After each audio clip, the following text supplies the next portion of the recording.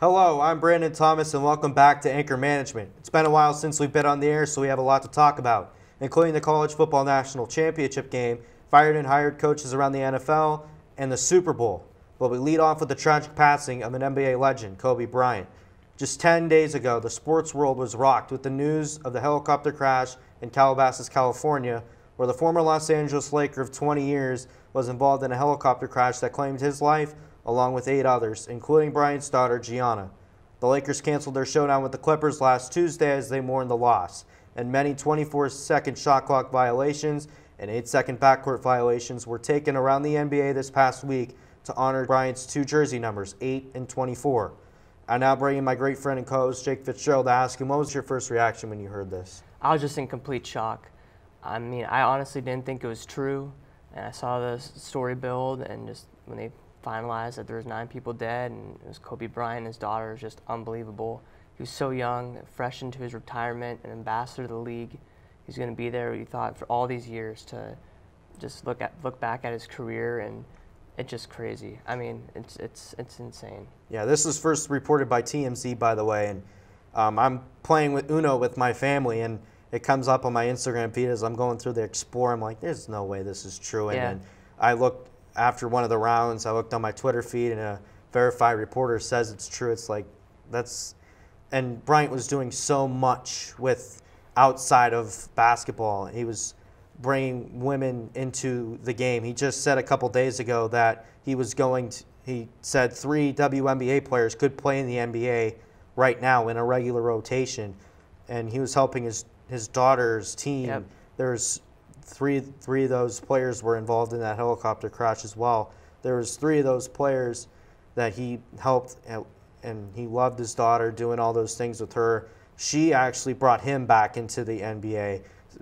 You see him on the sideline high-fiving LeBron and all the Lakers, and he was supposed to go to the Lakers game that they played on Friday night against the Trailblazers, and it's just sad all around to see all this develop. And speaking of LeBron James, it's crazy how he just passed Kobe on the all-time scoring list. It's crazy. Yeah. And Kobe tweeted out at him and congratulated him. That's his last tweet. Yeah, I know. It's seriously like passing the torch on to LeBron. It's crazy. Moving on, Super Bowl took place on Sunday, and it was the Kansas City Chiefs beating the San Francisco 49ers 31-20 in Miami. Patrick Mahomes won MVP in the victory, throwing 2 touchdowns, and he also had a rushing touchdown. KC's Damian Williams had 1 rushing touchdown and a receiving touchdown. BT, what are your thoughts on Super Bowl 54? We've covered the NFL all season with this show. We've covered the Chiefs' lows and the Chiefs' highs. They've had so many injuries and such throughout the year, but once this team came together after that bye week and they started to play the Raiders and the Patriots, this team came together, and we knew that this was going to be a team that was a threat. They kind of got off a little bit not having to play the Ravens, but to the Super Bowl itself, they struggled early. That's well documented. They were down 20-10, and just going into the game, they really got their offense going. And it was crazy to see their playoff run this year, being down early in every single playoff game. And being able, Patrick Mahomes is a great leader. He's a young quarterback, but he's already showing like Tom Brady leadership skills where he's able to regroup the team and come back in playoff games. And it's hard to do, and I give him credit. Very hard to do. I mean, that's probably one of the reasons he deserved to win MVP. Yeah. I mean, Damian Williams also had a great game, but I think he should have won MVP. He played a really good game, but I mean, it's hard to argue with Mahomes leading that team throughout the entire postseason. It's a tough situation all around with Mahomes getting MVP, but a lot of people maybe think it might be Damian Williams. Yeah. It's a little. Overall, it was a pretty solid Super Bowl. It was a very solid Super Bowl. A suspenseful fourth quarter. Yeah, that's true. I mean, it was a good game. It's a very good game. Other than Kobe, the news of the decade has been the Houston Astros being found guilty of using technology to steal signs during the 2017 season when they went on to win the World Series. If you haven't been keeping score, here's all you need to know about the fallout. Astros general manager Jeff Luhnow and manager A.J. Hinch were both suspended for 1 year in their role in the scandal, and both have been since fired by the Astros organization since. Major League Baseball will fine the Astros $5 million and take away their first and second round draft picks in the upcoming 2020 and 2021 drafts. The aftermath is being felt all around baseball, and the next domino to fall was the Boston Red Sox parting ways with their World Series winning manager Alex Cora, who was the bench coach for the Astros during 2017, and is expected to receive harsh punishment for his role in the incident. His punishment will be announced after the conclusion of the investigation of the 2018 Red Sox after they allegedly used video replay room to steal signs during their World Series run in 2018. Carlos Beltran, an outfielder on the Astros, was hired as the manager of the New York Mets this offseason, and as part of the fallout, the Mets and Beltran parted ways. Jake, is this punishment for the Astros too much, not enough, or just right? I think it's not enough. I think this is a very, very crucial issue in the MLB, and I think that they need to raise the punishment for these managers. I think the players should also have some sort of suspension, but it's hard to tell exactly all the players that were involved. But I think that as a team and the GMs, they definitely need to raise the punishment up because it affects so many aspects of the game. Yeah. Young pitchers that were called up to face the Astros, and they just get shelled because they know what pitch is coming. It's just not fair. And I think it really, really hurts the MLB. So I think Major League Baseball needs to have a very strong punishment, more than what they already did, to these general managers and the teams involved. I think this punishment is a precedent setter. Like, this is the least that we're going to accept as far as like a punishment goes. Yeah. Anything after this is going to be much, much worse for everybody involved. I think the punishment isn't enough, like you said, but it's a precedent setter that can really make sure that this punishment, and it will never happen again if this were to happen in the future with a future team that goes on and does well. Yeah, I think even if there's the team probably more doesn't teams that do some sort of. Oh, I mean, yeah. stealing signs is always something, but using technology Yeah. to steal signs is just on another level Yeah. that isn't tolerable. in It's the not MLB. tolerated. Yeah. Moving on, the national championship game was played last month between LSU and Clemson. LSU was led by another dominating performance from Joe Burrow as they took down Clemson 42-25. The Heisman Trophy winner Burrow threw for 463 yards and 5 touchdowns, making his college football playoff total 956 yards and 12 touchdowns between the Peach Bowl and the national championship. He is widely expected to go number 1 in the NFL draft this year to Cincinnati. So, BT, how good of an NFL player will Joe Burrow be? I think he won't be like a really good quarterback to start. He'll morph into it, especially if he's with the Bengals. He's not going to be great right away. He will be great as the years go on. I mean, there's quarterbacks that are taken number 1 that don't really hit their stride until a couple years because the team they're drafted on. Look at Jameis Winston. Yeah. I mean, I think it's hard to say. I mean, there's so many quarterbacks that are drafted later in the draft, and they come into the NFL. No one really talks about them, and then they win a lot. Then they're the ones that Tom they're Brady, doing for well. example, but there's a lot of quarterbacks like that. But then there's also a lot of quarterbacks that go number 1, number 2 overall, and they really just aren't that good. Even Patrick Mahomes wasn't really talked about a whole lot. Yeah. But I think that's more or less because Alex Smith was the quarterback and he was established, but then all of a sudden he wasn't. Yeah, I mean, I guess we'll see what happens with Burrow. I mean, hopefully Cincinnati can find another franchise quarterback. I mean, they've had quarterback issues now for a while. Yeah. So Dalton's been there a while, but he's just not he's that been, good. Yeah, I agree. The head coaching carousel has came and gone.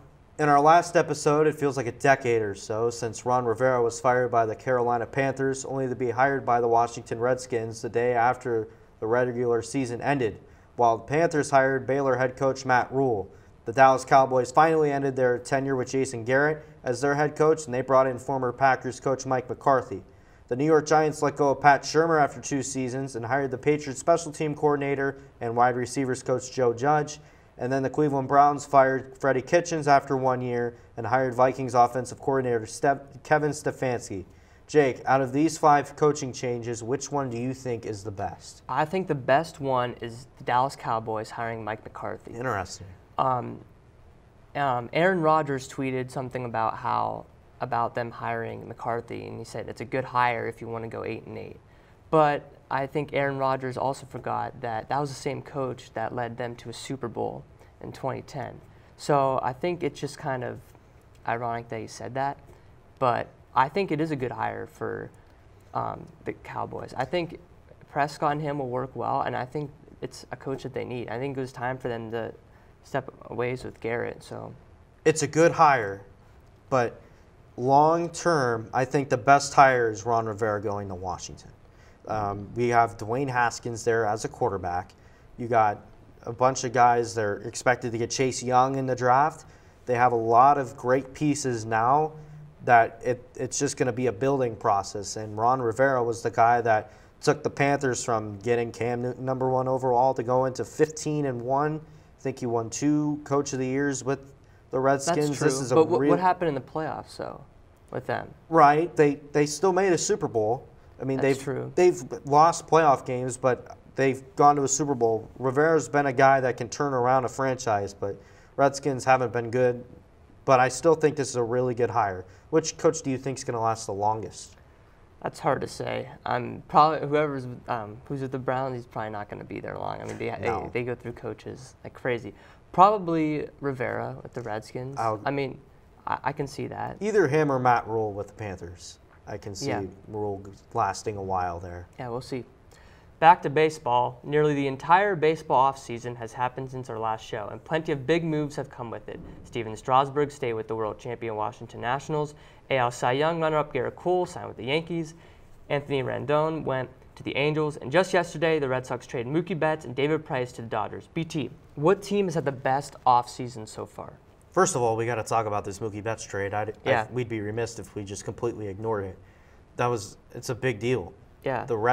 The Red Sox trading Mookie Betts, I mean, this was a move widely expected to happen because they really didn't want to pay him. Yeah. But he's one of the best outfielders in this game. I don't think there's any doubt about that. But as far as the team that had the best offseason, I think that's the team that got the best pitcher out of all of this, and that's the Yankees. They've had pitching problems throughout the season. It corrected a little bit in the playoffs, but now you have a solidified #1 pitcher. Your number one pitcher is now Garrett Cole. He's probably one of the best in the NFL. MLB. Yeah, I agree with that, but it's hard. He had such a dominant season. Yeah. It's really hard for him to have that again, especially in Yankee Stadium. But I think it is probably the Yankees are having one of the best off seasons with that signing. Yeah. But I also think the Dodgers too with that trade yesterday. It's hard not to look at them and say that they had a better off season. But I mean, we'll see. We know who the favorites are. Yeah. And that's the Yankees and the Dodgers. But I know who didn't have a good off season. The Astros. They didn't have a good off season. The NFL honors were this past weekend, where the best players in the NFL were recognized for their great seasons. Lamar Jackson won Most Valuable Player unanimously. Michael Thomas won Offensive Player of the Year after setting the record for most receptions in a single season. And the award that was met with the most controversy was Stephon Gilmore winning Defensive Player of the Year. Many people believe T.J. Watt should have won the award. Jake, are you one of those people? Yeah, as a Steelers fan, it's hard not to want your players to win awards. Yeah. And especially when a Patriots player wins and T.J. Watt is very close. I mean, I think he should have. Statistics speaking, I mean, they both had really good seasons. But, I mean, I think Gilmore is a huge reason why. I mean, the Patriots' defense really carried them throughout the season. And the Steelers' defense did too, but the Steelers' offense just couldn't keep up with anything. But obviously Tom Brady can. So I just think that it probably was the right move giving it to Gilmore. What do you think? I think it was the right move giving it to Gilmore. I think if the Steelers made the playoffs, I think this is a much more difficult decision for voters. You got a guy in the playoffs who has a franchise record in sacks and just doing everything on the line, getting to the quarterback, rushing, and all that good stuff. But I still think Stephon Gilmore is the guy that should be the Defensive Player of the Year. He was a lockdown defender on the corner all year. He got juju week 1 and never looked back from there. Yeah. So the NFL is set for a very interesting free agency period coming up next month, with many great players set to hit the market, including Drew Brees, Dak Prescott, and most notably Tom Brady, who will hit free agency for the first time in his career. rumors are swirling whether the 42-year-old will stay a New England Patriot or go to places like Las Vegas, Los Angeles, and maybe even San Francisco. BT, where do you think Brady will play next year? I think the wide speculation is that he'll stay right where he's at in New England. I don't think he'll go anywhere else, but the speculation is a lot of fun, that's for sure. There's also rumors they might go to the Dolphins too. I mean, what do you think about that? There's just too many teams to count. I think all the teams are sort of in play. I mean, if you can get Tom Brady for 1 or 2 years, then why wouldn't you try? He is 42 years old, though. 42. He wants to play for another 3 years. He wants to play till he's 45. I think he's going to stay in New England. I just think that it's just, I don't know, it's just hard to see him in another uniform. But I think he's going to stay in New England. I think his goal is to win a Super Bowl with an undefeated record. I think that's his goal. I don't think that'll happen. I think it could, but I think that's definitely his goal. Not with the Patriots. Yeah, he might have to go to San Fran. They need help. While it's a long ways away, the NFL 2020-2021 season will be here before we know it. The Chiefs are the favorite to win the Super Bowl next February in Tampa Bay, while the Ravens sit right behind them. The NFC champion 49ers have the third best odds, the Saints sit in fourth, and the New England Patriots we just talked about round out the top 5. Jake, who's your favorite to win it all next season? It's hard not to look at Kansas City again and say that they have a good shot. They definitely do. New England, I mean, with Tom Brady and not knowing if he's going to stay or not, it's hard. And they're not as good as they were, I think, as a team overall. It's hard to say that they have a solid chance. But I think I can definitely see the Battle of the Birds in Super Bowl next year. Baltimore Ravens versus the Seattle Seahawks. Oh, yeah. I can see that happening. I was going to bring up Seattle as one of the teams I'm looking at. It seems like every year in the NFC West, there's a new team that's winning that division. Yeah. And in line, that would probably be Seattle next year. But they have a really good quarterback in Russell Wilson. We know that. If it wasn't for Lamar Jackson, he would probably be the MVP of the league. And I look at the Ravens, like you said, and if the Ravens can win a playoff game, that's the key. Win a playoff game, then you can get to Super Bowl 55 in Tampa. But you can't get there without winning one playoff game at home. Yeah. They're 0-2 at home in the playoffs. That can't happen. Yeah, I can also maybe see Green Bay, maybe, but they need some help. Yeah, they do. Yeah, but I think a team that a lot of people will be talking about if they can get healthy again, and that's the Pittsburgh Steelers. If they can get another weapon offensively and Ben comes back healthy, I think they can be a true threat for the Super Bowl next year. Maybe they'll get Tom Brady. Yeah, right. It's time for our last say. The NBA All-Stars were selected over the last couple weeks, and the top of the reserves for the Western Conference was Damian Lillard. Lillard has thrived this season when his team at times has not. And over the last 6 games, not including last night against the Nuggets, Lillard has been on a historic stretch. He has scored 61 against the Warriors, 47 against the Mavericks, 51 against the Pacers, 36 against the Rockets, 48 against the Lakers, and 51 against the Jazz, for an average of 48.8 points per game. While putting up this historic scoring run, Lillard has been more than a scorer. Over this 6-game stretch, Lillard has had 7, 8, 13, 11, 10, and 12 assist games, averaging 10 assists over that 6-game stretch. Lillard became the first player in NBA history to average at least 45 points and 10 assists over a 6-game stretch. The first 7 seeds in the West appear to be locked up, so the Portland Trail Blazers are in the midst of a playoff race for the 8th seed with the Pelicans, Grizzlies, and others. If the Trail Blazers want to be playoff bound in April, they'll need Lillard to continue to be great. This past week, 5 modern NFL players were selected into the NFL Hall of Fame. One of those players just happens to be one of my favorite football players growing up. That player is former Pittsburgh Steelers safety Troy Polamalu. Polamalu was in his first year of eligibility to be selected into the Hall of Fame, and he did not miss a beat, being selected as a first-ballot Hall of Famer. In 12 seasons with the Steelers, Polamalu was an 8-time Pro Bowler and was named Defensive Player of the Year in 2010. In that year, he had 63 tackles, 7 interceptions, and a touchdown. In his career, he had a total of 770 tackles, 32 interceptions, and 14 forced fumbles, along with 3 touchdowns. The USC alum also won 2 Super Bowls with the Steelers in 2006 and 2009. Congratulations to Troy Polamalu and all the other 2020 NFL Hall of Fame inductees. And that's it for this week. We hope you enjoyed the show, and we'll tune in again next week. Be sure to go back on YouTube and watch previous episodes. I'm Jake Fitzgerald. And I'm Brandon Thomas, and we'll see you again really soon.